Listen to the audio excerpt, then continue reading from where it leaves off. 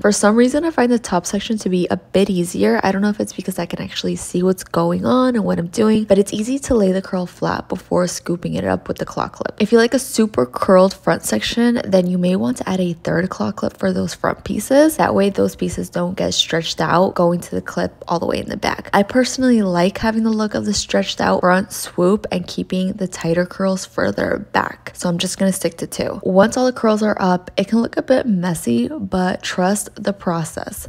When I took out the clips, I did not have to worry about any pin marks that those individual hairpins can leave, and I didn't have to worry about the tangles that the Velcro rollers sometimes cause. These curls lasted all week long, so make sure to give it a try.